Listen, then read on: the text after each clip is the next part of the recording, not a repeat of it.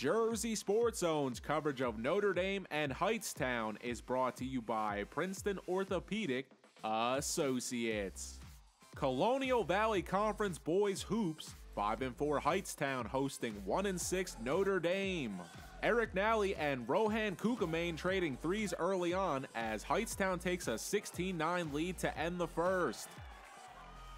Second quarter, Rams creating scoring troubles for Notre Dame. Ali Ahmed pushing that score to 31-15 as 3:14 remains. With time expiring, Spencer Kenny from three. Wet. Hightstown in front 36-19 at halftime. Rams continue to extend that lead in the second half. Ali Ahmed and Rohan Kukamane pushing it to an 18-point deficit in the third as they lead 54-38 after three. Notre Dame creeping within 10 in the fourth quarter, but Keenan Reese answering back makes it 64-48 with 4 minutes to go.